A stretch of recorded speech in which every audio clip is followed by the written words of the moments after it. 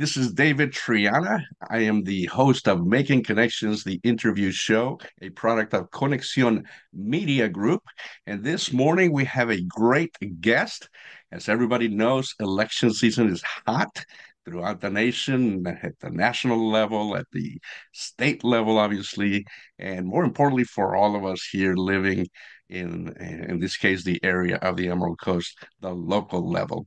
And so today we have a guest that is running for the Okaloosa County Board of Commissioners. She's running for the District 3 County Commission, and her name is Keri Pitzer.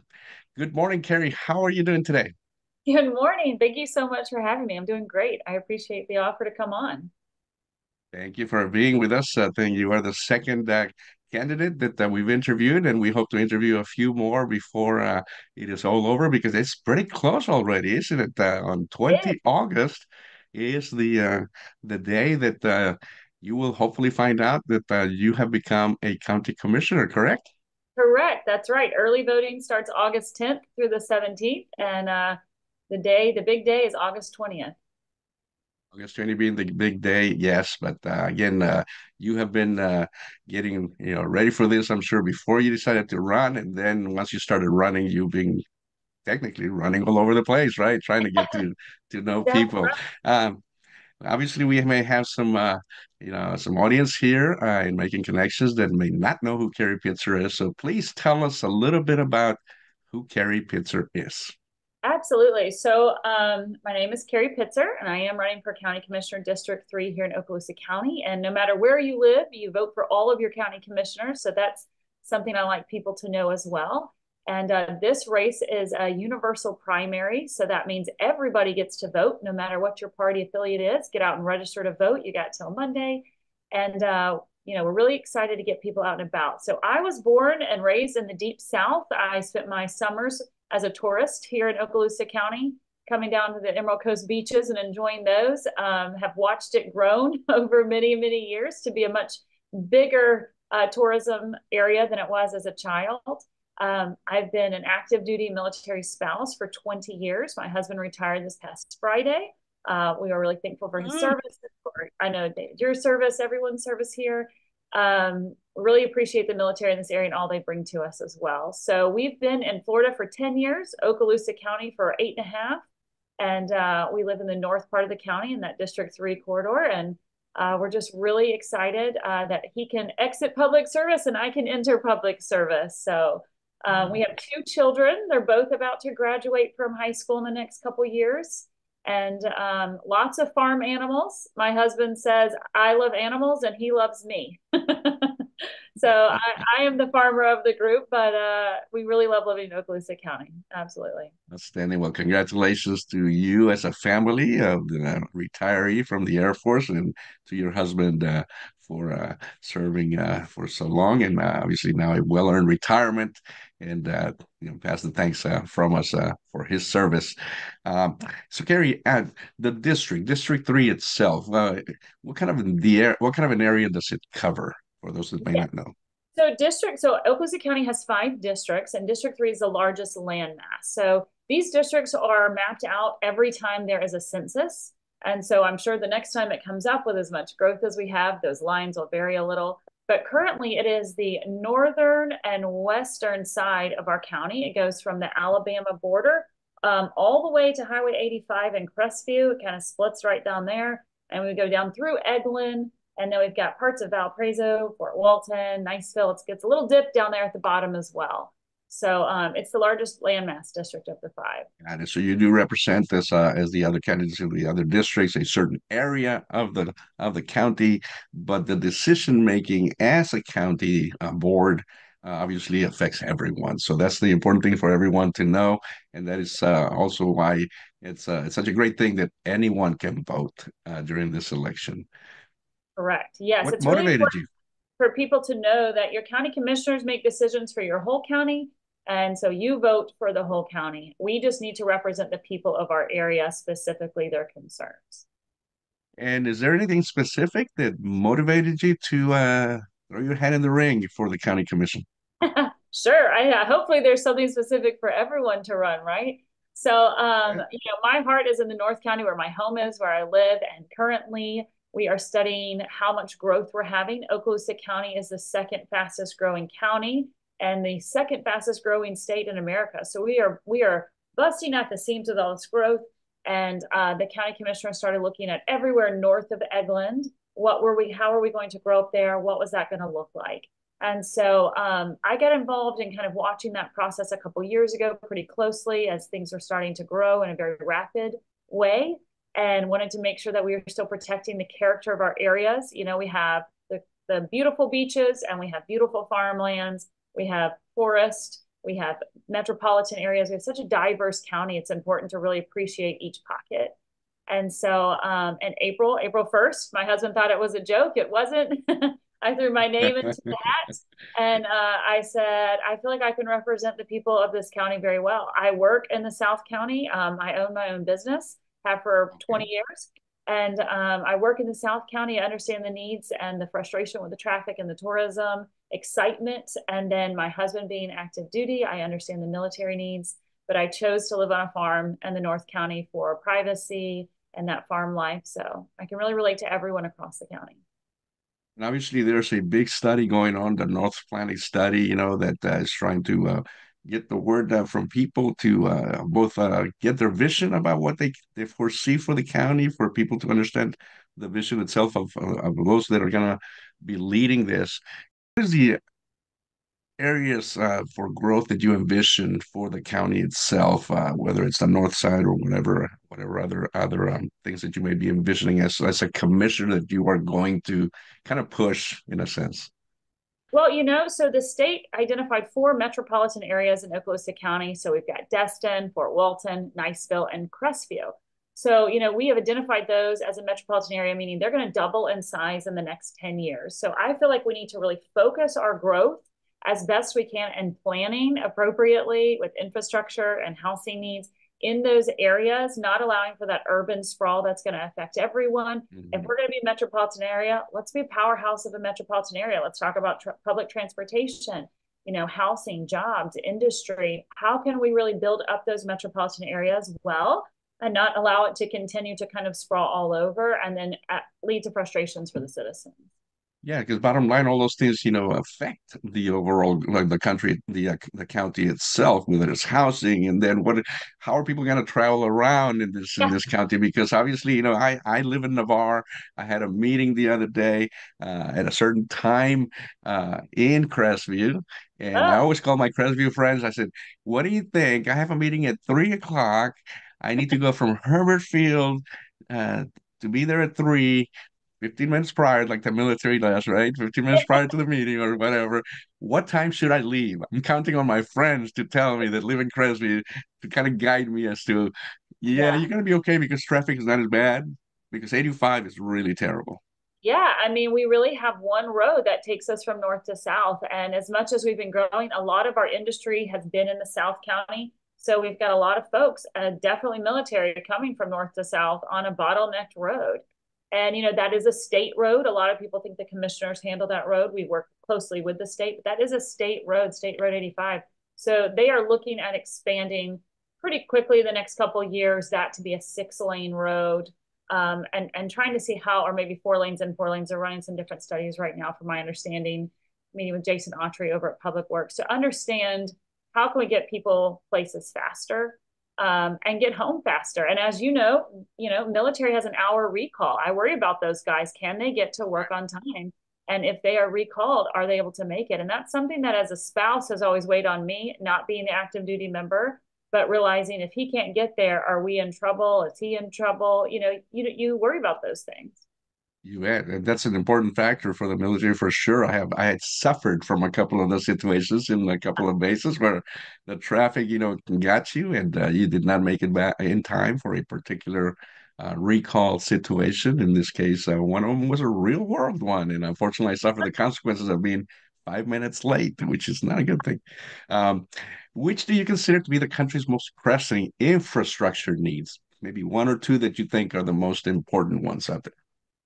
Yeah, so we've got the big, the North County has got the bypass that they're working on bringing in, and it's really a piece to the puzzle that's going to solve the problem I was meeting yesterday or 2 days ago, I guess now, with some folks that are in the next portion of that corridor that's going to be connecting. They want a big circle around Crestview so that everyone can get places a lot faster and easier without coming down that 85.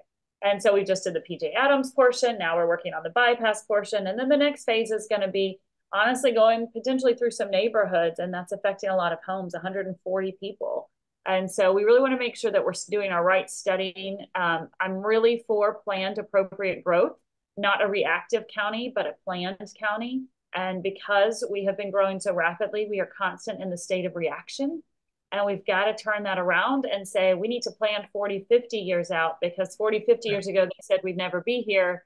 And here we are impacting our citizens. And so we want to make sure that we're really looking towards future growth. Yes, So and I would then time definitely say does fly, and I think there's been a few situations where the leadership here has, gotten themselves caught in between a rock and a hard place because the planning did not take place 10 or 15 years ago. The right. bridge, that is going to go over or to Destin from Fort Walton Beach, I think was one of those examples of people not not thinking about it but not doing what it was necessary to make it happen and or convince the community Right. obviously that it was an important And the that it was an Bridge important thing. project is well underway. I'm excited about that. I do have to travel that way often. I got there the other day at a bad time in tourism, and the locals getting places, and it took about 2 hours, and if we can just make it through this portion, it's really going to help out a lot for I sure. think so too. I think so too. Before we go into some housing issues, because obviously that is also a huge deal here. Tell us, how do you plan to make a difference if you are elected to the county commission? When I am elected is what you should say, right? When So you are elected, I hope. So, one big thing is that I'm already making differences. And I think this really speaks truly. And doing my political campaigning, I was making phone calls to random citizens to introduce myself, especially the older population who may not come or participate in my live streams. And I met a man by the name of Gary Arnold here in Holt, Florida. And he said, I'm really glad you're on the phone. I've been trying to reach someone for about 5 years. My house burned to the ground, and my shop that was beside it burnt to the ground. I used to do meat processing. I would process deers and cows and make sausage, and that was going to be my retirement plan. And I said, okay, so what's going on? And he said, well, I built my house back, and when I went to pull the permit for my shop and reopen my business, I was told I couldn't do that. And I said, well, why did they tell you that? And he gave me some reasons, and I said, that doesn't quite add up to me. Let me see what I can do. And so the end of this past week, I went and I met with growth management. I explained what was going on in Gary's behalf. And within 24 hours, he was given the green light to go ahead and move forward. They called him personally, apologized for any confusion, and they are going to help him get through even the business licensing processing. And then we put him in touch with the USDA, Daryl Williams, and said, let's get you some grants, Gary, get you up and running. The North County needs things like this, businesses like yours. We've been hurting without it. And, I think taking the time to meet people, putting them in touch with the right person, and actually making impact for the citizens. I plan to be available as I am now. My cell phone is public. My husband doesn't love that because it rings off the hook. But I really love hearing from people on their issues and then helping them solve the problem. I may not be able to personally solve it, but I can put you in touch with the right person. And that's really what it's about, is community, connections, and problem solving.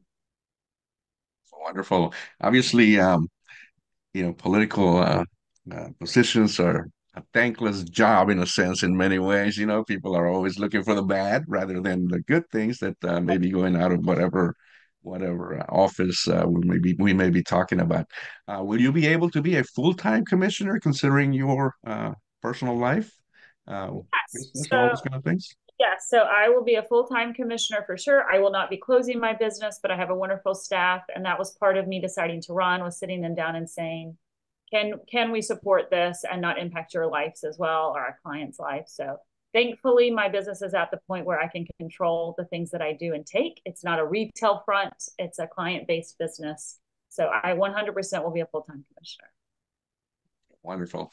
Let's talk about housing a little bit because I know that's another big issue, obviously, that is related to all these things we're talking about. Obviously, the Right. traffic, the transportation issues, infrastructure buildup, and the growth that continues. Because this area is such a beautiful area that, by all means, it will continue to grow. Hopefully, the communities here in the area will take care of or will implement programs to keep our military personnel that are retiring or coming out of the Air Force, and obviously we have now the Army with the Seven Special Forces Group. A lot of talent, a lot of great people are retiring, like your husband, and we want to keep those people here. And that's part of the growth, also, obviously. And the strategies that are employed can help keep that talent here. But do you think there's a housing issue? Of course there is, right? I'm sure there is. Yes, Everybody will say yes. so. Um, and what kind of things do you propose or strategies do you have in mind to address that main issue of housing needs? Right. So I kind of track the current real estate world based on this housing question that comes up often. So currently in Okaloosa County, we have about 2,300 homes on the market. So, there's not really so much a housing shortage. It's more of affordable. What can we afford, right? Because a lot of the average median price is around $550,000 for a house in Okaloosa County. And so we find that our sheriff's departments, our teachers, our RNs, our first responders are having to live maybe in neighboring counties or even up in Alabama to be able to work here, but they can't afford to live here. And that's a problem for us, right? We want to keep our people local and we want to support all levels of education and all levels of income, honestly. And so we've got to make sure that number one, we're offering good jobs so that we aren't just having jobs that don't pay well, but we're fighting for that pay wage. The county this year is doing a 4% pay increase, and their insurance is not going to increase. For the last 3 years, we've had a 3% increase in pay and an insurance increase, and it just made it nothing. So I was happy to see that the insurance isn't going to be increasing this year, and they're actually going to be able to get a raise. That was a big deal for me watching the budget talks happening right now. Um, so the other thing is with the housing is that I'm a military spouse, so I feel like I can be really honest about this as a military family coming to Eglin, which we have a ton coming from overseas or different long-term Right. tours, we have to house our people. And so Eglin wanted to say we need more production on base and we need less housing on base. I can understand that mentality, but where are you going to put your people? It's our job as a military to house our people. And so I'm also excited to hear that the commissioners have work to purchase some of those orphan properties. So an orphan property is something that Eglin owns outside of the gates, different little pockets that they've purchased over time or traded people over time, not sure their expansion plans. They've identified 13 of these, now I guess 12 since the county's made an offer to buy one. And those are in Fort Walton area. They're right outside the gates. That's where those folks need to go. Wow. But, we need to utilize these for some affordable housing and make sure that we are getting our people to work, from work. I mean, as you know, as a military family, when my husband's stuck in 2 hours of traffic a day and he's gone for 6 months at a time, those 2 hours are the 2 hours he could be spending with his family. And so we need to make sure we're getting this Yes. work. And affordable housing being the key thing. Herbert Field has a perfect example right in the back gate of Herbert Field. An affordable uh, building of apartments was built, and I think, and I mean, I was pretty close to when I arrived here, and I was still looking for a place to rent, because I wasn't sure if I went to stay, to be honest with you. And but Right. eventually I said, yeah, I'm not leaving. I'm not going anywhere. And that apartment complex, it was I think probably halfway through being built. And because it was going to be an affordable type of concept, they were already taken. It was 100% already committed. So those kind of things will be successful. They will be filled. That is for sure, whether it's military or in the case of non-military personnel. A major issue is, in the tourist industry, the restaurant industry, the lodging industry. We have a lot of people working in those industries, not making a lot of money, and in Destin, with the money they make, for example, they just can't purchase or even rent a good home. Right, right. And we got to make sure that we're putting people in the right areas and the right character of the areas. We don't want to be having the people who are working in the hotel industry and the restaurant industry living up here in the far end of the North County because they can afford it. That's their income right there, trying to travel and time away as well. And their children are in school up here. And So we need to make sure that we're looking for everyone in the character of their area, making sure they have available housing. Wonderful, wonderful. And again, related, we spoke about public transportation. That's another one of the things that I've observed. Having been here now 19 years and having lived in major cities and or coming from a large town like El Paso, where there's public transportation, that even though us as Americans, we don't like to get on buses and trains unless we're on a tourist trip. We Right. like our cars and driving wherever we need to, including the convenience store at the corner sometimes. Right. That's just the way it is. But I think, with solid, you know, timely and inexpensive public transportation, people will eventually see the benefits of that and use it. And I think that has been one of the things that I've seen here tried, but not hard enough to make it successful. I think, because we do have a little bit of public transportation. What do you think about public transportation being looked at as a possible solution to the traffic situation in many ways? And Yeah. So recently I had around. a brainstorming session with a group of advisors that I had that have helped me educate myself and brainstorm different things. And we were talking about public transportation. And someone threw out, why don't we get the military to fly helicopters for their flight hours from the north to the south? I was like, okay, I think we're going a little far on the public transportation thing, right? But I like where you're going with your mindset. So, number one, the county respects the cities and the municipalities. And a lot of times the public transportation is going to come from a city level of what they have Yes. going on. And so we want to support that, but we don't want to step on someone's toes. We want to encourage them. How can we help them? Now, as far as the county goes, we do have like the Elder Services has a bus that goes around and can help with different things. I think that needs to be looked at differently. And then we really need to solve if we're going to have all of these folks coming from north to south. Can we apply jobs up here? Can we bring industry jobs to Holt?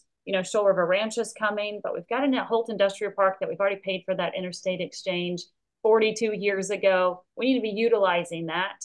And there's a road that goes from the Holt Industrial Park, Log Lake Road, goes all the way to Range Road, which goes on to Eglin. And so I really Mhm. want to meet with Eglin and say, how can we get a one-way gate guard where we have military folks that are able to hop on the interstate, get there, they can go down one way, and then they can come back up north one way. And it's okay if we have to close it for missions. We understand that. We close 85 for missions all the time. The military will appreciate that on the days that that's able to be used. And I really want to work with Eglin to find some different ways to get their folks to work. Yeah. Okay. What do you think about the the Live Local Act, Senate Bill 102 that was signed? And what are your thoughts on that? And how can I it think, help our yeah, area? I think it's a great thing. I also think every time that we dip our hands into any sort of government, federal funding or grants, we have to watch what really comes attached to it. So, I don't know the ins and outs of it perfect enough to say I'm 100% everything in it is great, because sometimes there's little bits that I want to question. But I do think that we need to work with people to live locally and be able to afford their lives. We shouldn't be pushing out the locals based on the tourist driven or military driven. The people of this county, you and I know you said you live in Navarre. I used to live in Navarre for a couple of years, and the planning there wasn't quite up to par. So I thought I'd jump ship and come over to Okaloosa County. And now I'm wanting to make sure Okaloosa County stays planned in these areas and allows the locals to be the priority. Wonderful, wonderful. What about on the surcharge part of the equation here? Are there any projects that you think are good projects and some that may not be as good that in your thoughts here as a Yeah. commissioner when you become one? So you're talking about the surtax, correct? So in Yes. 2019, we voted in as a county to go from 6 to 6.5%, and that portion was for infrastructure. And then when 2021 came around, we voted to go from 6.5 to 7, and that portion is for the schools. A lot of people get confused and think the commissioners are part of the schools. We are not. We are a support system for them, but that is a separate entity in the state of Florida. It's not that way in most states. So people often think that. So we've accomplished 23 of the infrastructure projects that have been put out there, and I do think that they're all needed. My personal problem with the whole concept is we shouldn't be working backwards with our tax dollars. Your tax dollars should be working for you and forwards, not fixing previous problems. We obviously have to dig out of that hole, and so I'm glad to see that we are rapidly getting some things accomplished. Again, I met with Jason Autry over at Public Works because I had a lot of people questioning different parts of the roads that hadn't been fixed. And they said, we've heard there's $100 million that's come in the surtax. Why does my road still have a pothole in Shalimar and unincorporated Shalimar? And the reason is when we wrote that surtax, we did not put in maintain in the verbiage. So Mm, we cannot maintain any current one road. word. One word, one word. And so, I want to make sure when we're looking forward to putting that back into play, having people vote that again, that they understand all that it's going to cover and all that it's not. So these infrastructure money can only be for new projects or projects that never were accomplished, not for maintaining. And so again, we're looking at the future in a good way, but we're missing that step of making sure we're up to par. Yeah. Outstanding, outstanding. So a lot of things to talk about. Obviously, we could cover a whole bunch more. Right. But what one of the things that I think is important, this is just personal opinion, David Triana speaking, and people will hear me say it every time I get a chance that I think if more women were part of government, we would be a better I, government overall, regardless of what level. So we it's like to get great to things see done. a lot of women running for the county commission, to be honest with you. And I just hope that it happens, that more women join that commission. Not saying that the guys that are there are bad, because they're very good people. I just think, it makes a difference. I don't know why I feel that, but I think we've shown that women have a different view in certain things. I don't know, they're a lot more careful in some things that us men can quickly react to, and maybe that's what it takes to, come up with some better plans and strategies that are thought about, in a better way, in a sense, and then together with the gentlemen that are in there, coming up with some good products. That, again, just personal thought. Okay, Sure. so I don't want to get anybody in trouble for saying that. No, well, I think that a lot of times something that women bring, especially if you're a mom, is problem solving skills. And sometimes you've got to get a group of people to work together, make the best decision for all. I'm from a large family. And so I have five sisters plus a sister in law, and I've got a bunch of brother in laws. And so just deciding where to eat dinner sometimes can be a whole thing, right? But making the decision for the best of the group and then getting everyone to be happy as we move forward is a big thing. That I definitely can bring to the table very naturally in a laid back manner, efficient and effectively. But I definitely intend to create a problem solve. Outstanding, outstanding. Well, thank you for being with us. I'd like to give you, a couple minutes or whatever you want to take to say a few words to people out there that have not made a decision on who they're going to vote for. Maybe don't know, who you were until now. And what would you like to say to that person that is thinking about voting and is going to go out there sometime in the near future to Yeah. do so? Well, my first thing is thank you for giving me the time to have this platform. I really appreciate it. I think it's important that we recognize that our local government officials have more impact on us than even the president does. And a lot of times, even me in the past, have gotten wrapped up on a national level. But being involved in your local government, your vote counts. Every single vote counts. And so we want to make sure that you're educated and that you have the chance to ask me questions. On Tuesday nights, I do a live stream at 7 o'clock. You can join on Facebook. You can ask questions there. You can send me questions ahead of time. And I spend my days meeting with people one-on-one. I'm happy to come talk to you, your family, anyone that you want to meet me and get to ask me any questions that you have. Nothing's off the table, right? So I have three Right. main points that I'm running for. One is planned appropriate growth. So we know that we're growing, but we need to control the growth in a manner that doesn't impact the whole. And the second is transparency and availability. A lot of times transparency has a negative connotation. That's not what I mean. What I mean is if you're trying to find something to go to in the county, you have to go to a million different calendars to find those items. I want to make sure we have one master calendar. I met with John Hofstad and I said, we need a master calendar that I know everything in the county is going on Mm-hmm. Tuesday. I'm not hunting for it because that feels like you're hiding something, even if you're not. And so just making those connections to let our constituents and our citizens know you can understand what's going on in your community and not question it. And then having that availability, you can call, you can text, you can email, and I'm going to get back to you. I'm not going to ignore you. I'm not going to say you won't understand. I may not have the answer, but I'm happy to sit with you through us finding the answer. And then the third is protecting the character of our county. I really stand up with farmers, and I think that we have to protect our food source in America. That's a big thing for me. We have been losing 25% of our farmlands every year, and we will not be able to feed ourselves in the future if we don't stand up together for those farmers who are actively farming. And then we have beautiful beaches, and you'll see the commissioners doing this now. We're purchasing homes to collapse to give public beaches back to the public. We've got to make sure we're not doing that in the future where we're collapsing neighborhoods to give land back to farmers, right? We need to plan appropriately for the character of our area. So I hope to have your vote on or before August 20th. Keri Pitzer for County Commissioner, District 3. Thank you very much, Keri. And let's show your website. And you're also on Facebook, I'm sure, correct? I think I've seen you there. Yeah, Let's see. Make Facebook, sure you Instagram. for those of you that are watching and want to learn more about Keri Pitzer, we invite you to go to her website, obviously. Yeah, Here's there's her Facebook. Facebook page. This is the Facebook page that has a lot of information, including some videos that you prepare there, I'm sure. And some, Yes. looks like a little baby there you're Yeah, holding. I had a And cute little baby to hold the other day. I was eating dinner. and lots of good pictures there. Additionally, you can connect directly to her page, to her Yeah, website right there. And so the website is Keri, it's Keri for commissioner.com. And you can find out all about the main issues that Keri believes in and wants to fight for or work on. Right there on her page. If you want to support her efforts, you have a donation section there, obviously, and also a way to connect. You said you also have some webinars, or what did you call that? Can you say that again, please? so we do live streams on Live Tuesday night streams. at 7 p.m. Actually, later today, I'm a little behind because I've been out meeting folks the last couple of days, but we will get those up. So every Tuesdays at 7 p.m. Also, I want to let you know we are doing a free breakfast the Saturday before voting day. So that will be on August 17th at the Baker Community Center.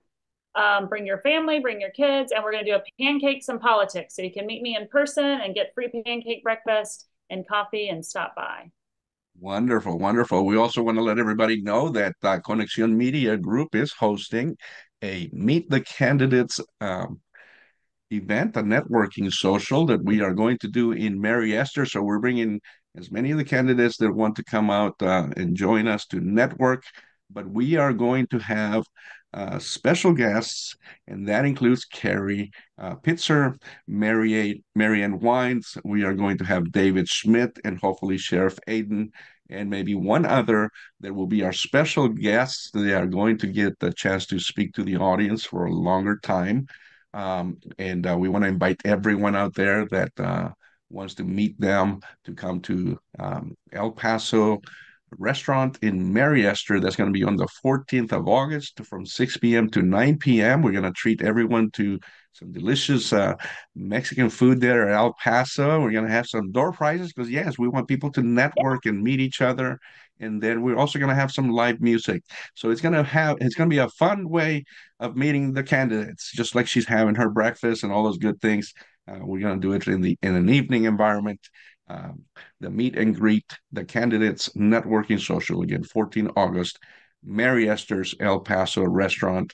Keri, I want to thank you for being with us in Making Connections. We appreciate it, and we wish you the best in your